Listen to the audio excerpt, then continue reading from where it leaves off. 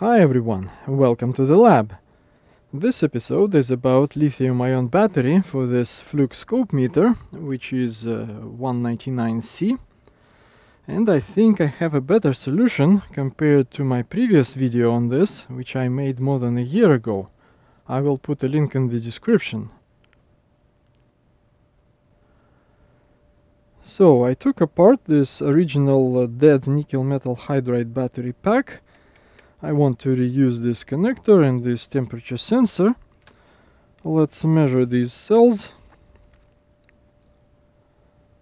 About 16.8 millimeters. And we can see that these lithium-ion cells are slightly larger.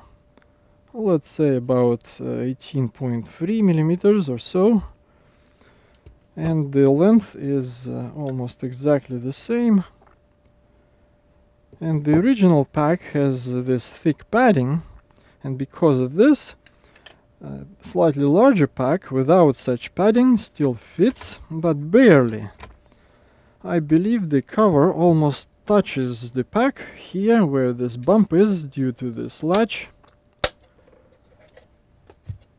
And in my previous video, when I discussed battery management modules readily available from China on AliExpress or eBay for just a few dollars delivered, I showed these two, and this one has balancing, but in my previous video I said that it probably won't fit.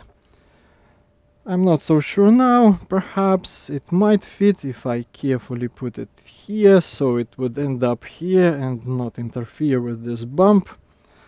And if I used thin wrapping around the pack, it might work. So I suggested using these modules, which can be fitted here, but unfortunately this module does not have balancing.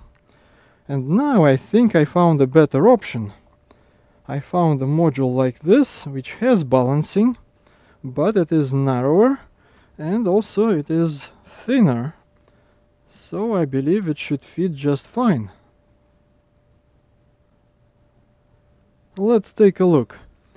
This wider module sits on top of the cells, but this narrower module sits a bit lower, and it is also thinner than this module, and the highest part is these two MOSFETs.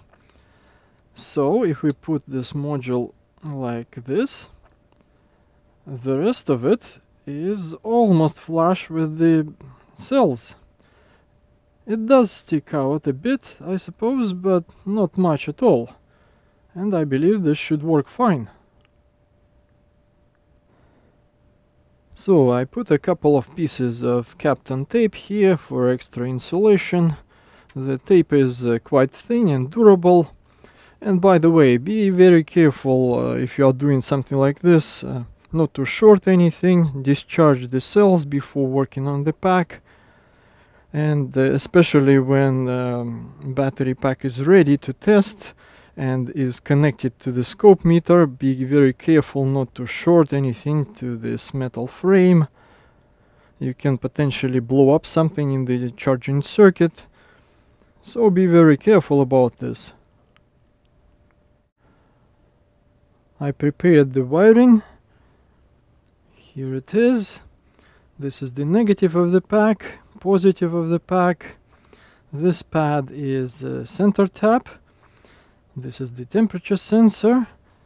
And this should sit right here.